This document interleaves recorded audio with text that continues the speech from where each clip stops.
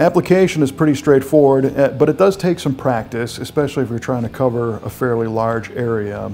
In a lot of cases, the cars we build, we end up skimming these things from end to end and sanding 99% of that filler off. So you want to make sure that you spread it on with a uniform, consistent stroke, and don't overwork it. Get it on the car and spread it, and then you can come back and kind of knock down the high spots a little bit. But it's not something you have to keep working, because you'll end up overworking the filler and it's going to harden before you're done pushing it around and it can start peeling off. Or you'll end up spreading it too thin and having areas where you've got little craters and, again, air bubbles. When using the Quantum1 product, Evercoat recommends a process called a tight wipe, which you actually take a very, very thin layer of filler and just kind of scrub it along your panel, and then go back and apply it again with a little more thickness. And this kind of preps the panel and gives the filler a tacky surface to stick to. Once you get your filler applied to the car, you have to give it the proper curing time before you can start sanding on it. If you start sanding too soon, the filler is still soft and you end up just kind of gumming up the paper and it doesn't work right.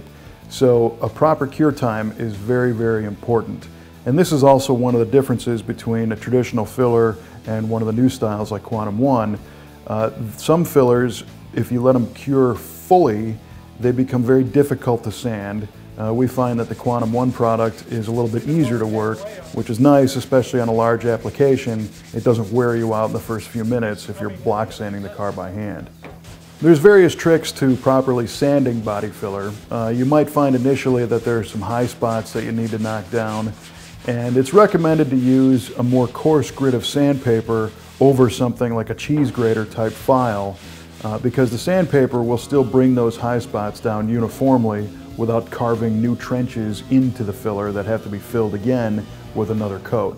But you can apply multiple coats, so don't worry about that, especially if you sand it off. We find that we spread the whole car and sand it off many times. And when you start getting closer and closer to your final desired shape, you start using a finer and finer grit of sandpaper until you reach a grit that is acceptable to the primer that you're going to use to cover it. Remember, body filler will absorb moisture unless it's something like the Quantum1, so it needs to be top coated with a primer. And here's where some people get into trouble, because if you look at what goes into a primer, primers are made up of multiple components. And just for round numbers, you might find a mix ratio on primer of 4 to 1 to 1, which means if you have 1 gallon of primer, you might have a quart of reducer and a quart of activator. So when it's all said and done, 1 gallon of primer becomes 1.5 gallons of sprayable material. However, once you spray it on the car, a lot of that stuff evaporates off. And here's where people start talking about shrinkage. They talk about primer shrinking or filler shrinking, and what ends up happening is the primer, if you put a super heavy coat on, will suck right through that body filler, because body filler is porous and it's like a big sponge.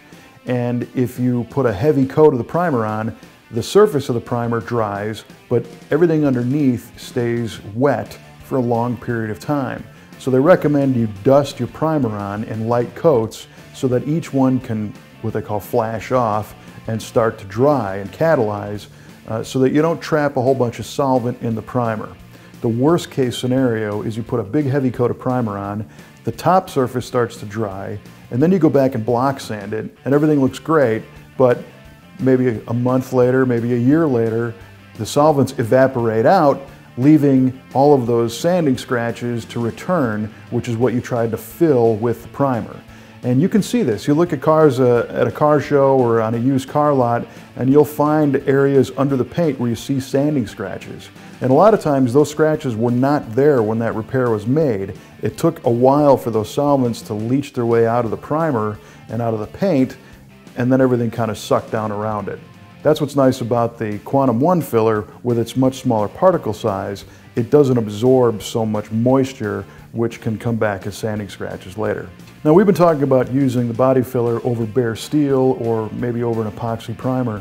There are some times when you can use it over an existing paint job if you're just going to fill a little ding or a small dent. And the Quantum1 is designed to go right over this kind of stuff. You just got to make sure you feather the perimeter edge properly Otherwise, again, when you prime it and paint it, you might see what's called mapping later, and it looks just like a map.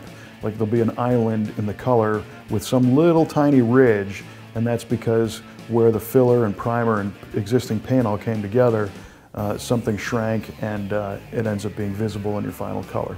So if you're going to do a show car, you want to, again, make sure you get the body panels lined up in steel as best you can.